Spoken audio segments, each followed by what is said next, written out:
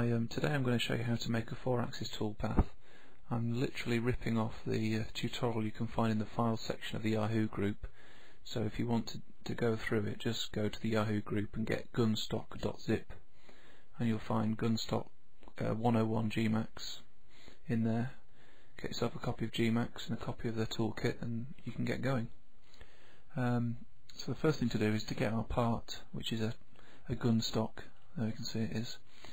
On the x-axis, and I've actually moved it. When you load it from the zip file, you'll find it's already on the x-axis pretty much. I've shoved it somewhere else so you can see how to do it a bit more clearly. So what we do is we go up here to hierarchy, and if we click effect pivot only, and then we click on our object and click align to object,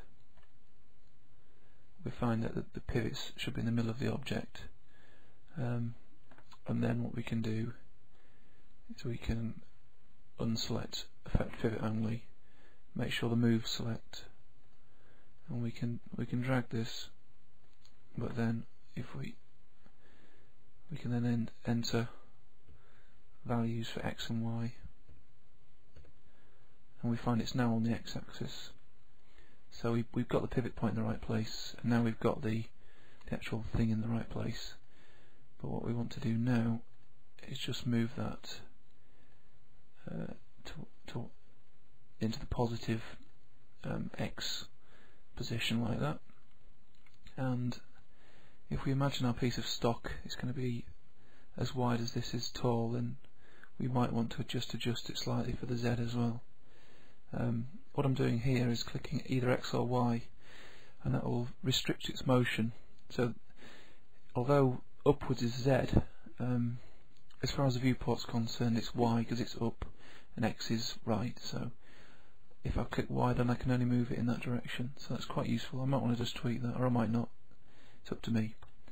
So there it is, just nicely centered. There we go, centered, beautiful. Disappeared. Fine. Okay, so the first thing we do, we've got our toolkit ready to go. We're going to produce parallel splines. We need to put some numbers in. Our step over distance should be 0.05.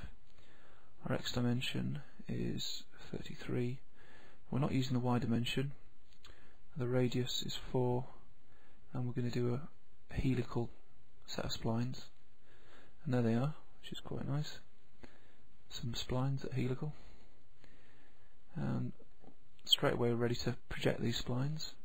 So we need to pick a reference surface, click on that, click on the surface. Now the name of the surface is in there, and we then click on the splines themselves, so they should be selected, and project around the x-axis.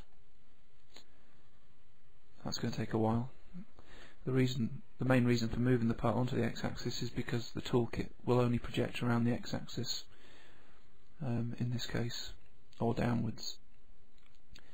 So it's now projected it. So what I'm going to do is get rid of the original.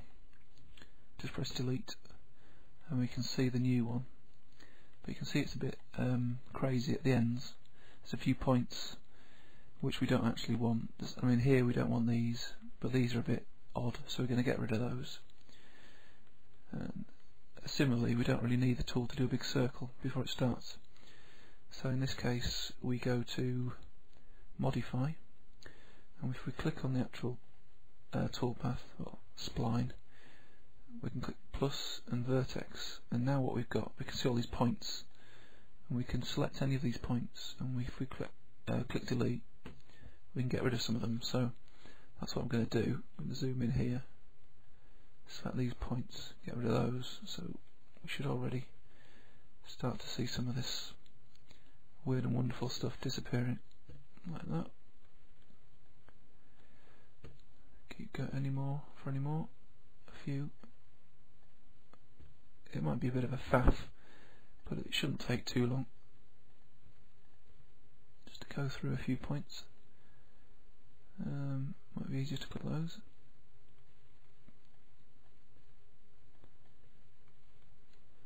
I'm sure someone else could do this a lot quicker than me.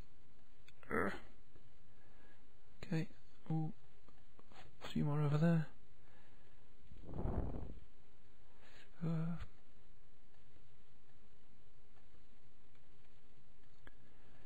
So now we've got a spline which is just the points we actually want, just the useful points. So we can have a look at that. It looks a lot better. Okay, so now we want to start making a toolpath. So we need to make a toolpath. Select our vector calculations. Now we want the vectors to be perpendicular to the surface itself. Actually, before we do this, we need to move the center point, because generally speaking, a 0 point for your machine is going to be somewhere above the work. You're going to be moving downwards to actually do something to the work. So I'll just drag the center point. Oh no, I won't. Unclick vertex. Then you can drag the center point just above the work. So we can zero the tool. I mean, you can position that accurately if you want, but it depends what you're trying to do. Okay, so now we can do a toolpath. We've got our Make Toolpath section and our Vector Calculation section open. So use reference surface, click that, and we'll click on the reference surface. And we need to make sure Calculate Vectors is on, because we want some vectors, because it's 4-axis. So 4 or 5-axis you need vectors. We'll turn Subdivide Toolpath off, because you don't need that for 4-axis.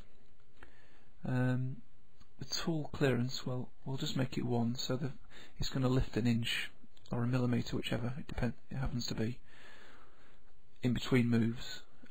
Cut depth with 0, so the tool will move down to this line, but it won't go below it or above it. Tool diameter, I'll put 0.75,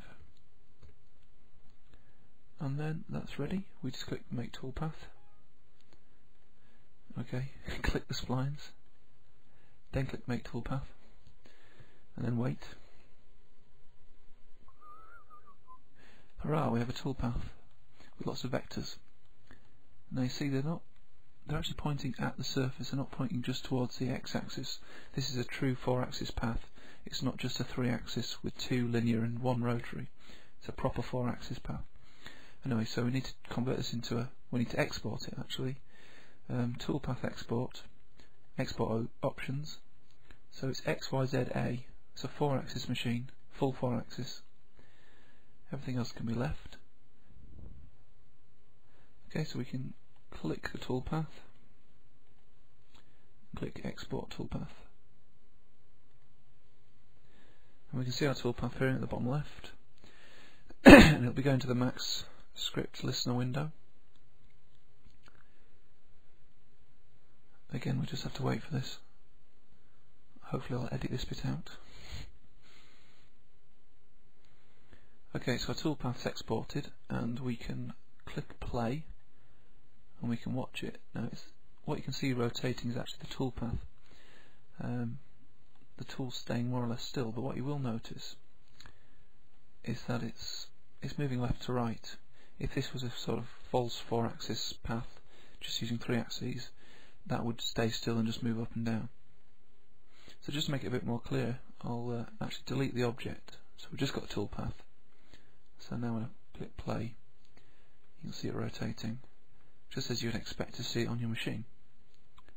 And just to remind people, to see the code itself, go to Max Script Listener, and there's your code, and you can copy and paste it.